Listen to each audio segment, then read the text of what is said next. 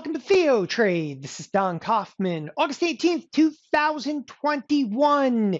18 minutes to go to the cash close, and it appears that the Fed's taper talk is bringing some heavy volatility to the marketplace. The S&Ps right now are only down 27. Nevertheless, things are getting heated into today's cash close. So we just saw a fast sell-off from the 44.30 all the way down to, you pretty much pegged it 44.11. We've been talking about that level just incessantly as of late. Let's break down all of today's market action and then give a couple of forward-looking statements in this evening's video.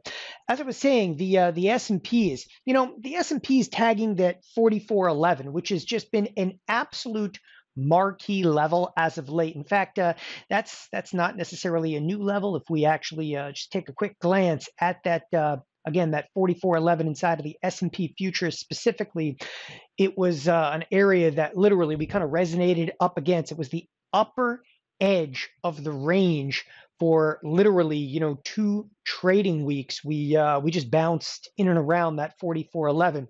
Nevertheless, the 44.11 happens to also correspond in this particular circumstance to the lower edge of the expected move in the SPX.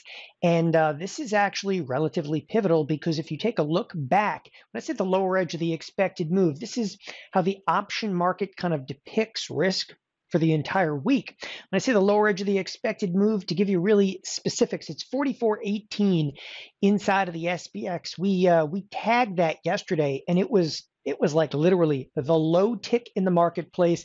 That's a line that we drew on the screen, of course, last Friday, and we tagged it. Exact same scenario here in this afternoon's trade. We've got a little bit of a bid going on in the marketplace, but I'm going to say this, in the last 15 minutes of the trading session here, okay, I would keep very close eyes specifically to the Nasdaq. The Nasdaq, once again, on a percentage basis, it's outperforming the S&Ps, and that is very, very specific in this particular case, because when we start actually breaking down the broader marketplace, we've really lost a lot of the rotations in the market. I mean, net, you look down the screen right now, what do you see? A whole lot of red on your screen, other than the possibility, of course, of Tesla. And you can pretty much put your finger on right now why the Nasdaq is actually outperforming, if you will, the S&Ps inside of today's trade. And it's, how sad of an environment are we in when you literally have one underlying that's actually holding an entire index product up, and that's simply because Tesla has a 4% move. At the exact same time, though, take a look at the monsters of tech. For those of you that are unfamiliar with the monsters of tech, this is a kind of a complex symbol that we built that's Apple and Amazon and Facebook and Google, Microsoft, all compiled into one lovely little index product. Nevertheless, taking a look at that, it broke to the downside, but it's also on a percentage basis.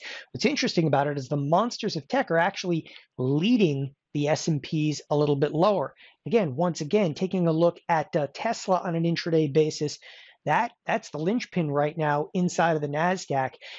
I was looking around some of the usual suspects over here, and even one of the other major linchpins inside of the marketplace, which has been Nvidia. Nvidia actually has earnings right after the bell today, seeing some pretty substantial sell side activity. Again, in this last 15 minutes of trade, I'm telling you, pay very careful attention right here to the Nasdaq. Obviously, by the time you see this video, it's going to be all over but the crime. But I would anticipate that the Nasdaq is actually going to accelerate, all right, some sell side activity into the close, and actually take the S&Ps and the SPX under the edge of that expected move, which actually brings me to the next point. So this volatility in very large part is brought to you by FOMC minutes. If you take a look at the entire trading day, we were pretty much a range-bound trading day throughout the course of it. By the way, there we go with the Nasdaq accelerating. Okay, it's like we've seen this movie before, but the entire day really came down to very, very tight kind of range day. The FOMC minutes sparked some pretty incredible volatility, but it's not exactly what you would have expected.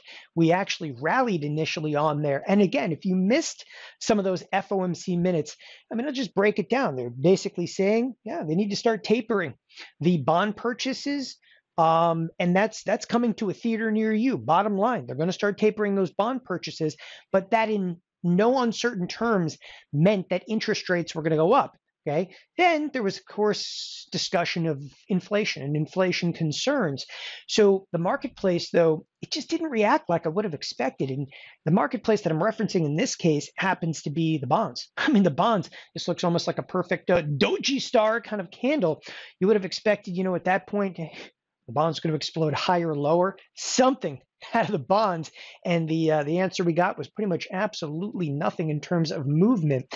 Again, the Nasdaq knee-jerk reaction was to the upside, sold off, and again, you can see some pretty wicked selling coming into the Nasdaq here. With I said just over 15 minutes to go to the trading session, and there's again more selling coming into the Nasdaq. All right, so yes, you can say that the Fed definitely sparked some volatility in this particular circumstance, but again, it's not. Again, what we would have categorically expected. We would have thought that the bonds would have shifted, causing the S&Ps and Nasdaq to see some greater volatility. Here's another aspect really worth mentioning before we go any further in today's action. We have a really interesting alignment, if you will, of expected moves. As I was kind of delineating just a moment ago inside of the SPX, we're actually going to bring you to the SPX right now. Incredibly pivotal level that we're trading at this moment in time. The SPX is now breaching outside of the expected move, okay? And it's rare that I ever get to talk about this on an evening video while it's actually going on. It's one of the reasons I'm recording right now. Once you start to break outside the lower edge of the expected move, again, the expected move is 3 lines. The center line is where we actually started the week. The upper line is the upper edge of the expected move, lower line, lower edge of the expected move. The expected move this week was only plus or minus $50. So lo and behold, I mean, the move that we're actually seeing today, it's only $36. I mean, people, let's put it in perspective here. We haven't even seen a 1% move inside of the S&Ps. This could get significantly worse. But the second you start crossing, okay, outside the lower edge of the expected move, this is where professional trade has to come in, and they have to hedge with the dynamic of the marketplace. That means we have to sell, okay? And what do we have to sell? We have to sell S&P futures, okay, into selling. That's a dynamic hedge. Once you get outside of here, the risk starts to grow exponentially. So they're actually going to hedge this move, and they're going to hedge this move considerably lower. Don't be surprised to see us kind of bounce back up into this 44.18, possibly even an overnight trade or at some point tomorrow. Nevertheless, it's serious right now. And with 10 minutes to go to the cash close, these are like one of the days where you're just looking at it and you're like, hey, this marketplace, this thing better close. Again, the edge of that expected move, it's absolutely spectacular to look at on an intraday basis. Literally, we stopped on a dime, bounced off of it, and are seeing some selling into it. In addition to it, take a look at products like IWM. For IWM, which is the Russell, this is where I actually look at auto expected moves. We are now definitively outside the edge of the expected move inside of the IWM. We're going to flip it over now to the financials, the XLF, which has been the kind of the epitome, if you will, of a breakout to the upside, breaking down right now, again, outside the edge of the expected move. And this is critical stuff. One of the most critical aspects, though, of all of this has to deal with the QQQ. And the reason I'm actually bringing the QQQ up into this is it is still technically right on the lower edge of the expected move. As I said, the Nasdaq, that's going to be the pivotal area of trade the remainder of this week. Okay, the Nasdaq, if we're going to continue lower from here, the Nasdaq is just downright going to go for it, and it's ultimately going to take, all right, the rest of the marketplace with it. We cruise over to the advanced decline line. That, people, is the correlation coefficient you're looking for. No place to run to, no place to hide. This is actually what we would kind of term a full court press. That's that kind of quintessential all down day. Sure, there's 8 stocks trading to the upside. Many of them are going to be, news related. In this particular circumstance, Lowe's, which is news related. But that again, kind of a full court press into today's close, 8 minutes left to go. And you're seeing exactly what we presented moments ago, that the Nasdaq was going to accelerate, again, some of that sell side activity. What do we expect for Thursday or Friday of this week?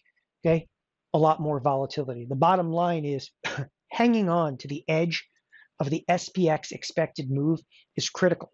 But you can see that we're losing it. As I said a moment ago, I wouldn't be surprised to see us come back up, revert back to the 44.18. But what's going on right now is, well, we're losing it a little bit. The next aspect worth kind of mentioning. Take a look at the volatility futures, and there's something critical in the volatility futures. First of all, the volatility future contract did roll over today. The volatility's got a big bid under it. But I want to kind of leave you with a really important kind of impression here in this evening's video, and that's this. All right. I know, okay, that the Fed's got some taper talk going on, and clearly it's bringing some fairly heavy volatility. But there's one perspective that I think a lot of traders are kind of missing on this particular front. One of the ways that we often look at volatility, like, let's bring the heat to this marketplace. And again, we're not even down like 1%, but it feels wild. Why? Because we just haven't moved much lately. But here's the aspect you really want to look at, right? Look at these SEP vol futures versus ACH and NOV. Again, I'm going to say this again. Look at SEP, all right, versus ACH and NOV. It's what we term contango and backwardation. This front month, okay, volatility futures at 21.35. The next back month over here, which is ACH, is at 22.60. We are still a massive differential, okay, between front and back month volatility, which what this kind of breaks down to is, if you want to know if we're in the throes of something more serious, these have to actually invert. You need to see 28-day vol exceed 63-day vol.